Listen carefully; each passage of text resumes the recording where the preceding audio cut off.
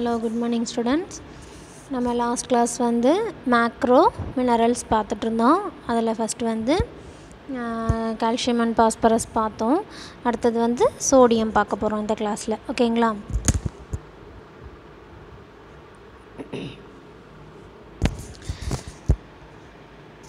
Sodium is found in all body fluids. சோடியம்ங்கிறது நம்மளோட பாடி ஃப்ளூயிட்ஸில் எல்லாத்துலேயுமே இருக்குது. த adult human body contain about 100 gram of sodium iron. நம்மளோட adult பாடியில் எவ்வளோ சோடியம் இருக்குது அப்படின்னு பார்த்தீங்கன்னா 100 கிராம்ஸ் வந்து இருக்குது நம்மளோட பாடியில் ஃபுல்லாக. இட் இஸ் டிஸ்ட்ரிபியூட்டட், எல்லா இடத்துலையும் பிரிஞ்சிருக்குதுன்னு அர்த்தம். நம்ம பாடியில் ஒரே இடத்துலையே இருக்காது, எல்லா இடத்துலையுமே ஹெட் டு ஃபுட் வரைக்கும் எந்தெந்த இடத்துல வந்து கால்சியம் வந்து டெபாசிட் ஆகிருக்குதோ அந்தந்த இடத்துலையும் கொஞ்சம் கொஞ்சம் இருக்கும். எல்லாத்தையும் சேர்த்து பார்த்தோம் அப்படின்னா நம்மளுக்கு 100 கிராம் வரும். About half quantity is found in the extracellular fluid of the body and the remaining half in the tissue, cells and bones. அந்த 100 கிராமில் வந்து ஹாஃப் அப்படின்னா 50 கிராம். 50 கிராம் வந்து எதில் இருக்குது அப்படின்னு பார்த்தீங்கன்னா எக்ஸ்ட்ரா செல்லுலர் ஃப்ளூயிட். ஃபஸ்ட் இயரில் படிச்சிருப்பீங்க. Intra cellular fluid, extra cellular ஃப்ளூயிட்னு நான் கூட உங்களுக்கு சொல்லியிருக்கேன். இன்ட்ரா செல்லுலர் ஃப்ளூயிட் அப்படின்னா செல்லுக்குள்ளே இருக்கிற ஃப்ளூயிட்ஸ் எல்லாமே. எக்ஸ்ட்ரா செல்லுலர் ஃப்ளூயிட்னா ஒரு செல்லுக்கு இன்னொரு செல்லுக்கு இடையில கேப் இருக்கும்ல, அந்த இடத்துல இருக்கிறதுக்கு பேர் தான் எக்ஸ்ட்ரா செல்லுலர் ஃப்ளூயிட். ஓகேங்களா? அதில் வந்து எக்ஸ்ட்ரா செல்லுலர் ஃப்ளூயிடில் வந்து 50% இருக்கும். மிச்சம் ரிமைனிங் வந்து 50% வந்து டிஷ்யூ செல்ஸ் அண்டு போன்ஸ்லலாம் வந்து கலந்துருக்கும் அப்படின்னு சொல்கிறாங்க. It is also present in the file and gastric juice. இது இல்லாமல் வேறு எதில் இந்த கால்சியம் இருக்கும், சோடியம் இருக்கும் அப்படின்னு பார்த்தீங்கன்னா பைல்னால் பித்த நீர் அப்படின்னு சொல்லுவோம். கேல் பிளாடர் வந்து செக்ரீட் பண்ணதில்லை, கேல் பிளாடரில் ஸ்டோர் ஆகிருக்குதில்ல, அதுதான் வந்து பைல் அப்படின்னு சொல்லுவோம். அதுலேயும் gastric juice. What are all the gastric juice? What are all the enzymes secreted by the stomach? என்னென்னலாம் வந்து ஸ்டமக்கில் செக்ரேட் ஆகுது அப்படின்னு பார்த்தீங்கன்னா அப்போ அதில் உள்ள எல்லா என்சைம்ஸ்லேயுமே இந்த கால்சியம் வந்து ஸ்மால் அமௌண்ட் இருக்குது அப்படின்னு அர்த்தம். ஓகேங்களா? It is mainly used in food as salt. நம்ம இது இல்லாமல் இது அந்த சோடியம் வந்து எதில் அதிகமாக இருக்குது அப்படின்னு பார்த்தீங்கன்னா நம்ம எடுத்துக்கிற சால்ட்டில். ஓகேங்களா? NaCl2 sodium chloride. Na sodium, Clனா chloride. ஓகேங்களா? Sodium in the form of NaCl is இன்ஜஸ்டட் directly through food. நம்மளுக்கு வந்து சோடியம் எங்கேருந்து கிடைக்குது அப்படின்னா டைரெக்டாக நம்ம சாப்பிட்ற சாப்பாட்டு மூலயமா கிடைக்குது. அந்த average 5 to 10 gram sodium chloride is இன்ஜஸ்டட் per day in an average diet. நம்ம வந்து ஒரு நாளைக்கு 5 to 10 கிராம் மட்டும்தான் சோடியம் குளோரைட் நம்ம சாப்பிட்ற சாப்பாட்டிலேருந்து எடுத்துக்கணும். சரிங்களா? அதனால தான் உப்பை ரொம்ப அதிகமாகவும் சேர்த்துக்கக்கூடாது அப்படின்னுவாங்க, நார்மலாக சேர்த்துக்கணும். Recommended daily allowance. Sodium chloride recommend depend on the climate and occupation. Foods of animal origin contain more NaCl then vegetable origin. Non veg சாப்பிட்றவங்க வந்து இன்னும் கம்மியாக எடுத்துக்கணும். ஏன்னா நான்வெஜ்லேயே அதுவும் வந்து ஒரு மீட் தானே, அது வந்து நம்மளை மாதிரி ஒரு பாடி ஆர்கன் தானே, பார்ட்ஸ் தானே, அப்போ அதுலேயும் வந்து அதிகமாக இருக்குது அப்படின்றாங்க. அப்போ நான்வெஜ் சாப்பிட்றவங்க கம்மியாக எடுத்துக்கணும், வெஜிடபிள்ஸ் சாப்பிட்றவங்க வந்து அவங்கள விட கொஞ்சம் அதிகமாக எடுத்துக்கணும். டெய்லி அலவன்ஸ் பாருங்கள். அடலசன்ட் பாய்ஸ் அண்ட் கேர்ள்ஸ்க்கு வந்து 10 to 25 கிராம் பர் டே தேவைப்படுது. Light work, hard work, very hard work. அப்போ லைட் ஒர்க் பண்ணணுன்னா 10 to 15 கிராம், அதாவது வேர்க்காமல் செய்கிறாங்கல்ல வேலை, அவங்களுக்குலாம் வந்து 10 to 15 கிராம் இருந்தால் போதும். ஹார்ட் ஒர்க், இப்போ ஹார்ட் ஒர்க் மீன்ஸ் இப்போ இந்த கடைகள்லாம் வேலை செய்கிறாங்கல்ல, வெயிட் தூக்கி இறக்க கொள்ள, அவங்களுக்குலாம் வந்து 15 to 20 gram per day. Very hard ஒர்க்னால் farmers. ஓகேல? வெயில்லையே வேலை செய்கிறாங்கல்ல, ரொம்ப வேர்வை வந்துக்கிட்டே இருக்கிறவங்க, அவங்களுக்கு வந்து 25 டே. ஏன் வேர்வை அதிகமாக செக்ரேட் ஆகிறவங்களுக்கு வந்து நம்ம அதிகமாக எடுத்துக்க சொல்கிறோம்? ஏன்னா அவங்களுக்கு வந்து அந்த ஸ்வெட்டிங் அதிகமாக செக்ரேட் ஆச்சு அப்படின்னா அந்த ஸ்வெட்டிங் வழியாக நம்ம பாடியில் உள்ள சோடியம் அந்த ஸ்வெட்டிங்கில் வந்து என்ன இருக்கும், சால்ட் இருக்குன்னு கேள்விப்பட்டிருக்கோமா, அப்போ அது வழியாக அது நிறைய வெளியில் போயிடுது. அப்போ அவங்களுக்கு வந்து இது நிறைய தேவைப்படும். அதனால தான் அவங்க வந்து 25 to 30 கிராம் பர் டே எடுத்துக்கிறாங்க. ப்ரெக்னென்ட் உமனுக்கு வந்து ஃபஸ்ட்டு ஹாஃப், அதாவது இப்போ 9 மந்த் அப்படின்னா ஃபஸ்ட்டு 5 மந்த் வந்து 10 கிராம் எடுத்துக்கணும், செகண்ட் ஹாஃபில் வந்து 5 கிராம் எடுத்துக்கணும். ப்ரெஸ்ட் ஃபீடிங் கொடுக்குறாங்கல்ல, அப்போது வந்து 15 கிராம் பர் டே எடுத்துக்கணும். சரிங்களா? இதுதான் வந்து டெய்லி அலவன்ஸ். அடுத்து டயட்ரி சோர்ஸஸ் எது இதிலலாம் அதிகமாக இருக்குது அப்படின்னு பார்த்தீங்கன்னா first serials R poor sources containing 4 to 18 mg per 100 gram. Some cereal product, bread, biscuit and cornflake enriched sources of sodium chloride is added added to them during the processing. அதாவது இப்போ வெறும் cereals, அதாவது அரிசி, கோதுமை, கம்பு, கேழ்வரகு அப்படின்னு வெறும் சீரியல்ஸ் பார்த்திங்கன்னா அதில் கம்மி தான், நம்ம சோடியம் குளோரைடு இருக்கிறது கம்மி தான். ஆனால் அதுவே அது மூலியமாக செய்கிறாங்க பார்த்திங்களா திங்ஸு. இப்போ பிஸ்கெட்ஸ்லாம் வந்து வீட் வச்சு செய்கிறாங்க. அப்போ அதிலலாம் பார்த்திங்கன்னா அவங்க ஆடட் பண்ணுவாங்க, உப்பு வந்து சால்ட் வந்து ஆட் பண்ணுவாங்க. அப்போ அது மூலிமா நம்மளுக்கு வந்து சோடியம் குளோரைடு கிடைக்குது அப்படின்னு சொல்கிறாங்க. அடுத்து pulses R moderate sources of sodium containing 29 to 95 mg per 100 gram. 100 gram எடுத்துக்கிட்டாவே அதில் இவ்வளோ mg சோடியம் குளோரைடு இருக்குது. அடுத்து nuts and oil seeds. Nuts and oil seeds R poor to moderate source. சீரியலுங்கிறது poor source, பல்சஸ்ங்கிறது moderate source. Nuts and oil அப்படின்னு பார்த்திங்கன்னா poor to moderate அதில் இருக்குது அப்படின்றாங்க. 4 to 41 mg per 100 கிராமில் இருக்குன்றாங்க. Salted peanut R cashew nut R rich sources of sodium. Salted பீனட்னா என்ன? உப்பு போட்டு வச்சுருக்காங்கல்ல பட்டாணிலாம், உப்பு போட்ட பட்டாணி, உப்பு போட்டு வச்சுருக்கிற அந்த கேஷ்யூ நட்டு, இது என்னது முந்திரி பருப்பு, அதிலலாம் வந்து நிறையா இருக்குது அப்படின்றாங்க. அடுத்து மில்க் அண்டு மில்க் ப்ராடக்ட்ஸு, அதில் வந்து அதிகமாக இருக்குன்னா கவுஸ் milk is a good source of sodium containing about 50 mg per 100 ml. கறந்த பால் 100 ml நீங்கள் எடுத்துக்கிட்டிங்க அப்படின்னா அதில் வந்து 50 mg வந்து சோடியம் இருக்குது அப்படின்றாங்க. 1 liter of milk will supply about 500 mg இருக்குன்றாங்க 1 லிட்டரில். Salted butter and processed cheese are rich sources of sodium as the NaCl is added to them during processing. Process பண்ணின சீஸு, பட்டர் இதெல்லாம் எடுத்துக்கிட்டிங்கன்னா அதில் வந்து add பண்ணியிருப்பாங்க sodium chloride, அதனால் அதில் அதிகமாக இருக்குன்றாங்க. Egg, meet and fish, these foods R moderate source of sodium. Curd, pork and salted fish are very rich source of sodium as salt is added to them during processing. அதாவது curd, போக்னாவே என்ன சொல்லுவோன்னா அந்த பன்றிக்கறி சொல்கிறோம்ல அது, and salted fish வந்து salt பண்ணி அது இது கருவாடு சொல்கிறோம்ல அதான் சால்ட்டடு ஃபிஷ்ஷு. அது ரெண்டுத்துலேயும் வந்து அதிகமாக இருக்குது சோடியம் அப்படின்றாங்க. அடுத்து வெஜிடபிள்ஸ்ன்னு பார்த்தீங்கன்னா vegetables R poor to fair source of sodium. ஏன்னா வெஜிடபிள்னு பார்த்தீங்கன்னா வெறும் வெஜிடபிளெல்லாம் வந்து உங்களுக்கு சோடியம் குளோரைடே அவ்வளோவா இருக்காது. 4 to 71 mg per 100 கிராமில் இருக்குன்றாங்க. ஃப்ரூட்ஸ் அதை விட இன்னும் சுத்தம் 1 to 3 mg per 100 கிராமில் தான் இருக்குன்றாங்க. Low sodium டயட்னா low sodium diet supplying about 200 to 400 mg sodium per day per person are prescribed for subjects suffering from hypertension. Hypertension பேஷண்ட்டுக்கு வந்து லோ சோடியம் டயட் வந்து ப்ரிஸ்கிரைப் பண்ணுறாங்க. இதில் தான் என்னது சோர்ஸஸ் எதில் சோடியம் குளோரைடு இருக்குது அப்படின்றதுக்கு. ஃபங்க்ஷன்ஸ் அப்படின்னு பார்த்தீங்கன்னா சோடியம் வந்து exist in the body in association with the following iron chlorides வந்து பைகார்ப், பொட்டாசியம், லாக்டேட் அண்டு புரோட்டீனேட். என்ன அப்படின்னு பார்த்தீங்கன்னா இது சோடியம் ப்ளஸ் எப்போதுமே நம்ம வந்து Na ப்ளஸ்ஸு Cl மைனஸ் அப்படின்னு சொல்லுவோம். அந்த மாதிரி K ப்ளஸ்ஸு, அதாவது நம்ம அந்த கெமிஸ்ட்ரியில் படிப்போம்ல கேவுக்கு வந்து ப்ளஸ் சிம்பிள் போடுவோம், HCO3 பைகார்புக்கு வந்து மைனஸ் சிம்பிள் போடுவோம். அப்போ அந்த ப்ளஸ் சிம்பிள் மைனஸ் சிம்பிள்லாம் என்ன மேம் அப்படின்னு கேட்டிங்கன்னா ஆனையன் அண்டு கேட்டையான்ஸ் அப்படின்னு சொல்லுவோம். அது நீங்கள் செகண்ட் இயரில் வந்து படிக்கும்போது இன்னும் ப்ரீஃபாக படிக்கலாம் சரியா. ப்ளஸ் போட்டிங்கன்னா அது பேர் ஆனையான்ஸ் அப்படின்னு சொல்லுவோம், மைனஸ் போட்டிங்கன்னா அது பேர் கேட்டையான்ஸ் அப்படின்னு சொல்லுவோம். அது இன்னும் ப்ரீஃபாக வந்து நம்ம வந்து ஆசிட் பேஸில் படிப்போம் செகண்ட் இயரில். ஒரு என்னது இதுவே யூனிட்டே உங்களுக்கு இருக்குது, அதில் நம்ம ப்ரீஃபாக பார்க்கலாம் சரிங்களா. அப்போ சோடியம்ங்கிறது வந்து அனையன்ஸில் வந்து சேர்ந்தது சரியா.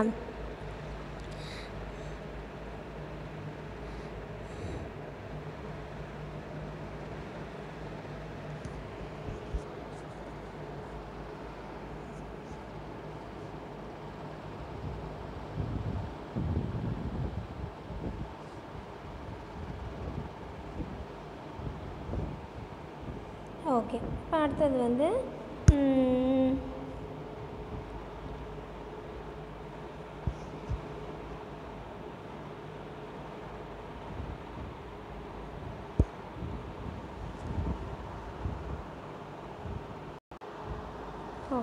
அடுத்தது பார்த்தீங்கன்னா it is essential for maintenance of pH concentration and osmotic pressure of blood and other maintenance.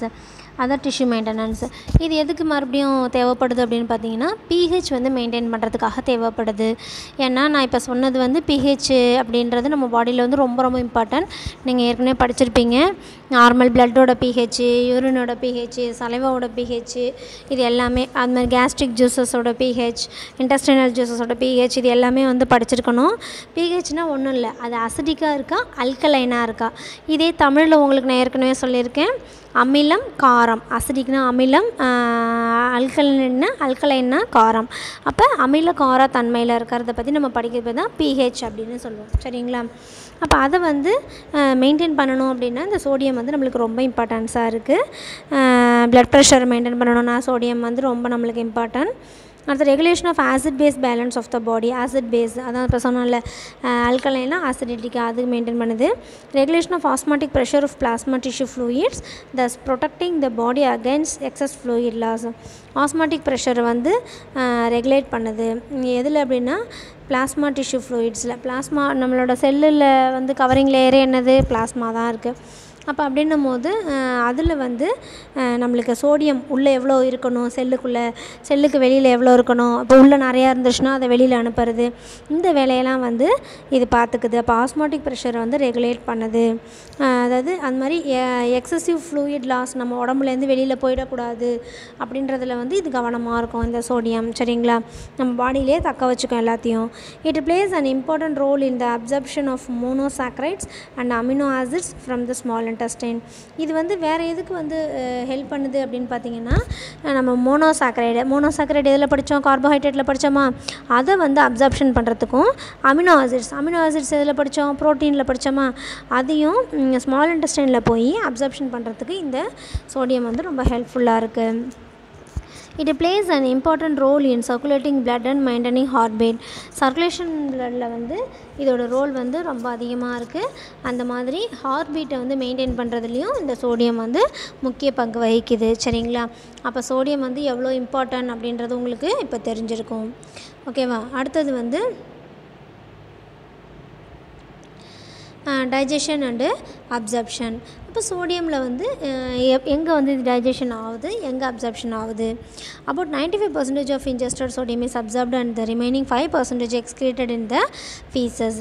நம்ம சாப்பிட்ற சாப்பாட்லேருந்து கிடைக்கிற சோடியம் வந்து 95% வந்து அப்சர்ப்ஷன் ஆகிடுது.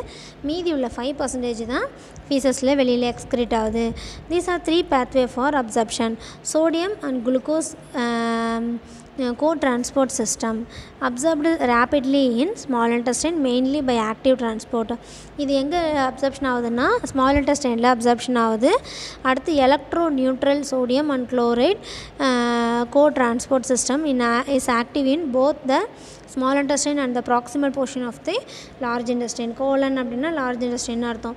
ஸ்மால் இன்டெஸ்டைன்லேயும் அப்போ லார்ஜ் இன்டெஸ்டைன்லேயும் சேர்ந்து ஒன்று ஆகுது. அதாவது எது கூட கலந்துருக்கிறதுன்னு பார்த்துக்கங்க.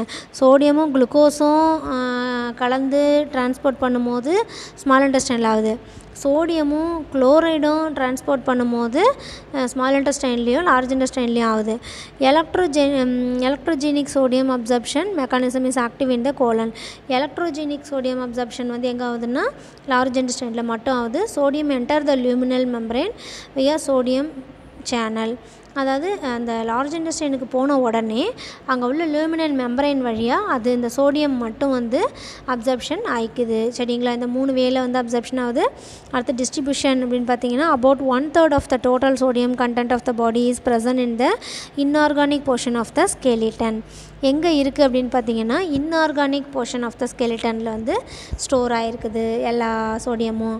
Most of the sodium is found in the extra cellular fluid. அதை விட அதிகமாக எங்கே இருக்குது அப்படின்னு பார்த்தீங்கன்னா நான் சொன்னல 50% வந்து எக்ஸ்ட்ரா செல்லுலர் ஃப்ளூயிட்லேயும் மீதி உள்ள 50% தான் போனில் மற்ற இடத்துல நம்ம பாடியில் எல்லாத்துலேயும் அப்சர்வ் ஆகிருக்குதுன்னு பார்த்தோம். அடுத்து ஸ்டோரேஜ்னு பார்த்தீங்கன்னா the adult human body contain about 100 gram of sodium ion.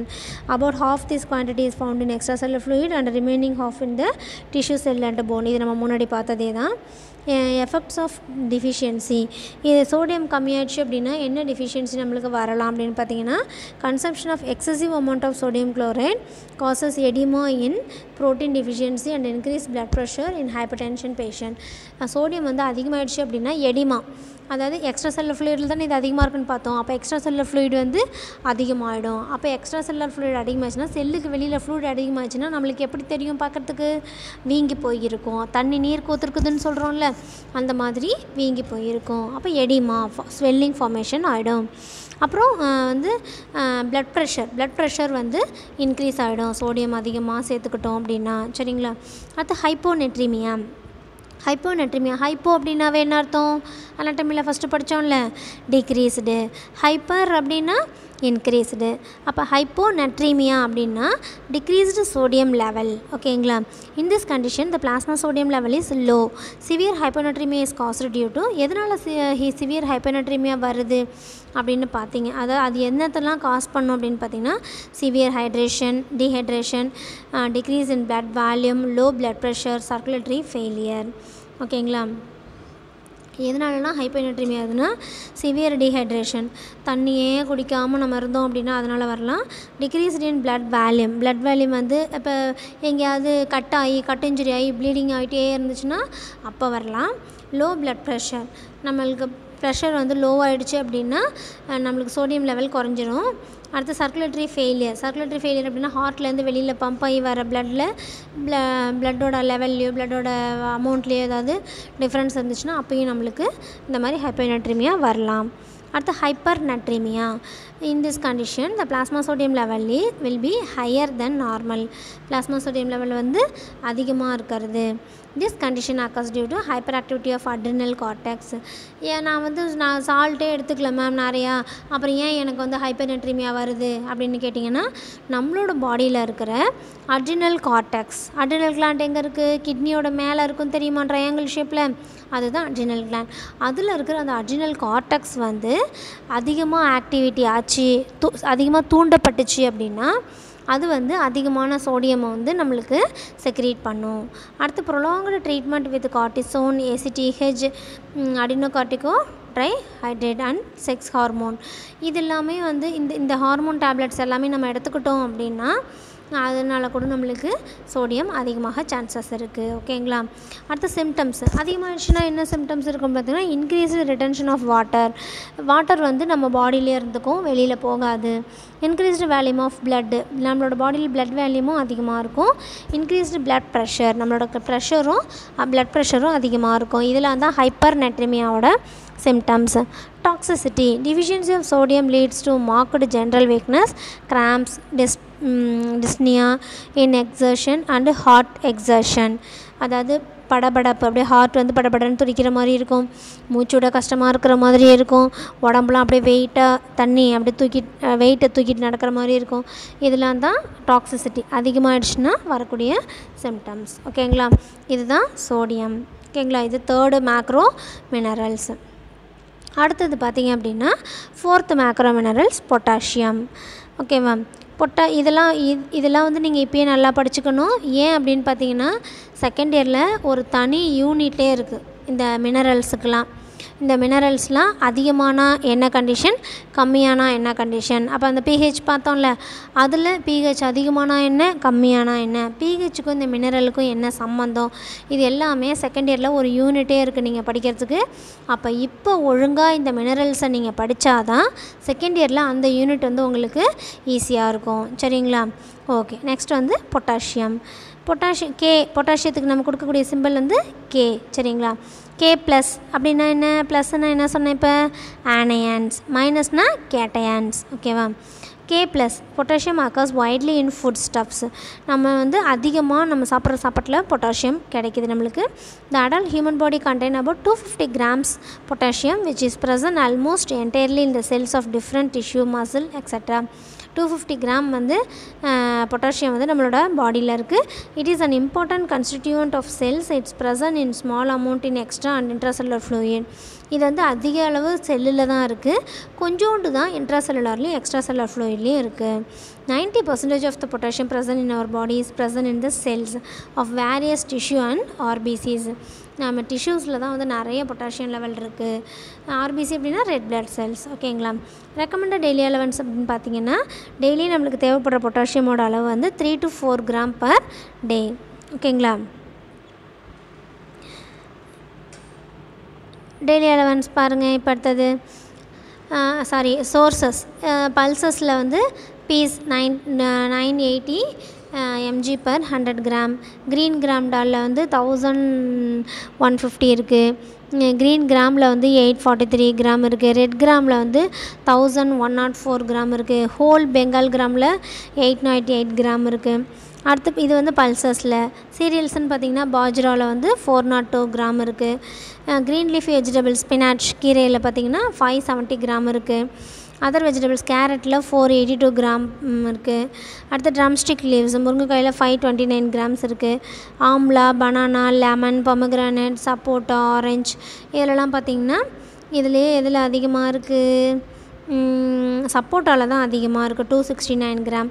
எதில் கம்மியாக இருக்குது அப்படின்னு பார்த்தீங்கன்னா பனானாவில் கம்மியாக இருக்குது. ஆனால் பனானாவில் தான் வந்து பொட்டாசியம் அதிகமாக இருக்கும் நம்ம சாப்பிட்றதில்ல அப்படின்னு கேள்விப்பட்டிருக்கேன். சரிங்களா. ஓகே. அடுத்தது பார்த்திங்கன்னா ஃபங்க்ஷன்ஸ். இது என்ன ஃபங்க்ஷன் பண்ணுது அப்படின்னு பார்த்தீங்கன்னா இட் ஆக்ட்ஸ் அஸ் மெயின் கேஷன், அதாவது காஷன் இந்த cells and place and important role in த கேட்டையன். இது பேர் வந்து நம்ம சொன்னல, நான் கேட்டையான்னு சொன்னேன்ல, அதுதான் இதுதான் வந்து மெயின் கேட்டையன் இந்த cells and place and important role in the regulation of acid base balance in the sell. Acid base பேலன்ஸுக்கு வந்து இந்த ஆனையானும் கேட்டையானும் தான் தேவைன்னு நான் சொன்னேன்னா அதுதான் இப்போ இங்கே கொடுத்துருக்காங்க. It is an essential constituent of extracellular fluid throw the level is small. It influence the action of muscles. அதாவது எக்ஸ்ட்ரா செல்லுலர் ஃப்ளூயிடில் கொஞ்சம் தான் இருக்குது, நம்ம முன்னாடி பார்த்தோம். ஆனால் செல்ஸில் வந்து அதிகமாக இருக்குது, மசில்ஸில் வந்து இன்னும் அதிகமாக இருக்குது. It is essential for growth and building of tissue. Tissue வந்து க்ரோத் அண்ட் டெவலப்மெண்ட் ஆகிறதுக்கு வந்து இது ரொம்ப ஹெல்ப் பண்ணுது. It is essential for synthesis of glycogen. இது வந்து கிளைக்கோஜன் அப்படின்னா கார்போஹைட்ரேட்டோடது, அதை சிந்தசைஸ் பண்ணுறதுக்கு இது ஹெல்ப் பண்ணுது potassium. During muscular contraction potassium is last from the muscles in extra cellular fluid. நீ எந்த ஒரு இடத்துல மசிலை வந்து இப்படி கண்ட்ராக்ட் பண்ணுறியோ அப்போ அந்த மசில்ஸ்லேருந்து பொட்டாசியம் வெளியில் போகுது அப்படின்னு அர்த்தம். And during the recovery face potassium R withdrawn from the muscle sell from the extra cellular fluid. அதாவது அங்கேருந்து அந்த மசில்ஸ்குள்ளேருந்து வெளியில் எக்ஸ்ட்ரா செல்லுலருக்கு வந்துடுது அந்த பொட்டாசியம். ஓகேங்களா. எப்போல்லாம் நீ கண்ட்ராக்ஷன் பண்ணி ரிலாக்ஸேஷன் பண்ணுறீ, இப்போ நமக்கு நடக்கும்போது எந்த இடம் கண்ட்ராக்ஷன் பண்ணுறோம்? காலில் காஃப் மசில்ஸ், தை மசில்ஸ், அப்புறம் ஹிப்பில், அப்புறம் கை இப்படி ஆட்டி நடக்கிறோம்ல அப்போ அந்த மசில்ஸில், அந்த ட்ரைசெப்ஸ், பைசெப்ஸ் இதெல்லாம் கண்ட்ராக்ஷன் கொடுக்குறோம்ல. அப்போ எப்போல்லாம் கண்ட்ராக்ஷன் கொடுக்குறியோ அப்போல்லாம் அது உள்ளே இருக்கிற பொட்டாசியம் வந்து எக்ஸ்ட்ரா செல்லுலருக்கு வந்துடுது. Regulation of pH of cell content. நான் இப்போ தான் சொன்னேன், pHங்கிறது ஆசிட் அல்கலைன் பேஸு. இதற்கு வந்து ரொம்ப முக்கியமானது சோடியமும் பொட்டாசியமும் தான். சரிங்களா. Regulation of the osmotic pressure of cell contents and potassium increase the relaxation of heart muscle. இன்னொன்று வந்து நீங்கள் தெரிஞ்சுக்க வேண்டியது என்ன அப்படின்னு பார்த்தீங்கன்னா பொட்டாசியம்ங்கிறது எப்பொழுதுமே வந்து ஹார்ட் பேஸ்டு. ஓகேவா. ஹார்ட்டுக்கு ரொம்ப முக்கியமான ஒரு எலக்ட்ரோலைட் எதுன்னு கேட்டிங்கன்னா potassium. Sodium always brain based. பிரைனுக்கு வந்து முக்கியமான எலக்ட்ரோலைட்ஸ் எது அப்படின்னு கேட்டிங்கன்னா சோடியம். சரிங்களா. சோடியம் கம்மியானாலும் அதிகமானாலும் பிரெயின் சேஞ்சஸ் நிறையா வரலாம். பொட்டாசியம் கம்மியானாலும் அதிகமானாலும் ஹார்ட் சேஞ்சஸ், ஹார்ட் பீட்லையாக இருக்கட்டும், இசிஜிலையாக இருக்கட்டும், எதுலையாக இருக்கட்டும் உங்களுக்கு சேஞ்சஸ் வரும். சரிங்களா. இது ரொம்ப ரொம்ப இம்பார்ட்டன்ட், இதை ஞாபகம் வச்சுக்கணும். ஓகேங்களா. அடுத்து digestion and absorption. Daily அப்சர்ப்டு in small intestine and colon. 90% மேலே வந்து எங்கே அப்சர்ப்ஷன் ஆகுது? ஸ்மால் இன்டெஸ்டைன்லேயும் லார்ஜ் இன்டெஸ்டைன்லேயும் அப்சர்ப்ஷன் ஆகுது. It is believed that potassium may be அப்சர்ப்டு through the apical membrane of the கொலோனிக் mucosal sell by a potassium hydrogen ATP as pump. ஓகேங்களா. Adenosine drain பாஸ்பட்டேஸ் அப்படின்னு சொல்லுவாங்க. ATPங்கிறது அது pump பண்ணுறது மூலயமா இது ரெண்டும் நடக்குது. ஓகேவா. அடுத்தது ஸ்டோரேஜ் எங்கே ஸ்டோர் ஆகுது அப்படின்னு பார்த்தீங்கன்னா potassium is mainly stored in body cells including those of போன்ஸ்லேயும் ஆகுது. However the body only retain the amount needed to function properly at the moment. The body does not deposit potassium. Instead healthy kidney flush out excess potassium excreting it in urine. நம்மளோட பாடியில் potassium எங்கேயும் வந்து store ஆகிருக்காது. நம்ம பாடி எப்பொழுதுமே தேவையான பொட்டாசியத்தை எடுத்துக்கிட்டு மீதி தேவையில்லாததை நம்மளோட ஹெல்த்தி கிட்னி இருக்குது பார்த்திங்களா, அது வழியாக வெளியில் தள்ளிடும் யூரின் வழியாக. சரிங்களா, அதுதான் ஸ்டோரேஜ். அது பொட்டாசியம் இம்பேலன்ஸ். ஹைப்போகலிமியானா என்ன, இப்போ தான் நான் சொன்னேன். அங்கே ஹைப்போநெட்ரிமியா ஹைப்பர் நெட்ரிமியாலாம் சொன்னேன். அப்போ ஹைப்போகலிமியா அப்படின்னா ஹைப்போ டிக்ரீஸ்டு, ஹைப்பர் இன்க்ரீஸ்டு. ஓகேங்களா. ஹைப்போகலிமியானா this condition occurs due to deficient intake of potassium during excessive loss of potassium through gastrointestinal tract due to persistent vomiting or diarrhea. ஹைப்போகலிமியா எதனால் வருது அப்படின்னு பார்த்தீங்கன்னா, நீங்கள் வந்து நம்மளோட ஜிஐ ட்ராக்டில் தான் இது அப்சர்ப்ஷன் ஆகுதுன்னு பார்த்தோம். அப்போ டயரியா தொடர்ந்து போயிட்டு இருந்தாலும், வாமிட்டிங் தொடர்ந்து எடுத்துகிட்டு இருந்தாலும் அது வழியாக பொட்டாசியம் என்ன பண்ணிடுது, வெளியில் வந்துடுது. அப்போ அவங்களுக்கு நம்ம பார்க்கும்போது பொட்டாசியம் வந்து கம்மியாக இருக்கும். அந்த கண்டிஷனுக்கு பேர் தான் ஹைப்போகலிமியா. ஹைப்பர்கலிமியா அப்படின்னா when the serum potassium level is high, this condition is known as hyperkalemia. எப்போ வந்து நம்மளோட சீரம் பிளட்டில் வந்து பொட்டாசியம் அதிகமாகுதோ அந்த கண்டிஷனுக்கு பேர் ஹைப்பர்கலிமியான்னு சொல்லுவோம். This occurs due to diminished urine volume, excessive intake of potassium salt during kidney disorder, cardiac and central nervous system are affected by this condition. எப்போ வந்து பொட்டாசியம் அதிகமாகுதுன்னு பார்த்திங்கன்னா, இப்போ ஹெல்த்தி கிட்னியாக இருந்தால் என்ன பண்ணணுன்னு பார்த்தோம், அதை வந்து எக்ஸசிவாக நம்ம பாடியில் இருக்கிற பொட்டாசியத்தை வெளியில் தள்ளிடுது யூரின் வழியாக அப்படின்னு பார்த்தோம். இப்போ யாருக்கும் கிட்னி ஃபெயிலியர் ஆகிடுச்சுன்னு வச்சுக்கோங்க. இப்போ கிட்னி ஃபெயிலியர் பேஷண்ட்டுக்குலாம் என்ன ஆகும், அப்போ ஒழுங்காக கிட்னி வேலை செய்யாது. அப்போ உடம்புல உள்ள எக்ஸஸையோ இல்லை வேஸ்ட்டையோ கிட்னி ஒழுங்காக வெளியில் தள்ளாது. அப்போ வந்து நம்மளோட பாடியில் பிளட்டில் வந்து பொட்டாசியம் அதிகமாகிடும். சரிங்களா. அதனால் என்னென்னலாம் வரலாம் அப்படின்னு பார்த்தா, கார்டியாக் டிசார்டர்ஸ் வரலாம், சென்ட்ரல் நர்வஸ் சிஸ்டம் டிசார்டர்ஸ் வரலாம், இது எல்லாமே வரலாம். டாக்ஸிசிட்டி அப்படின்னு பார்த்தீங்கன்னா, potassium deficiency causes weakness and muscular paralysis. Consumption of excessive amount of potassium causes vomiting, diarrhoea and extreme sweating and disorder of kidney. Potassium deficiency அப்படின்னு பார்த்தீங்கன்னா weakness and muscular paralysis இதெல்லாம் வரலாம். அதிகமாகிடுச்சு அப்படின்னு பார்த்தீங்கன்னா வாமிட்டிங் வரலாம், டயரியா வரலாம், extreme sweating ஆகும். அடுத்து வந்து டிசார்டர் ஆஃப் கிட்னி டிசார்டர் வந்து இதை ஏற்படுத்தும். ஓகேங்களா, இதுதான். ஓகேப்பா, இப்போ இந்த கிளாஸில் வந்து 2 போதும். அடுத்த கிளாஸில் மிச்சத்தை பார்ப்போம். சரிங்களா. இப்போ இந்த கிளாஸில் நம்ம என்னென்ன பார்த்தோம், சோடியம் அண்ட் பொட்டாசியம் பார்த்துருக்கோம். ஓகேவா, 2த்தையும் படித்து பாருங்கள் புக்கில். ஏதாவது டவுட் இருந்துச்சுன்னா எனக்கு மெசேஜ் பண்ணுங்கள். ஓகேங்களா. தேங்க்யூ.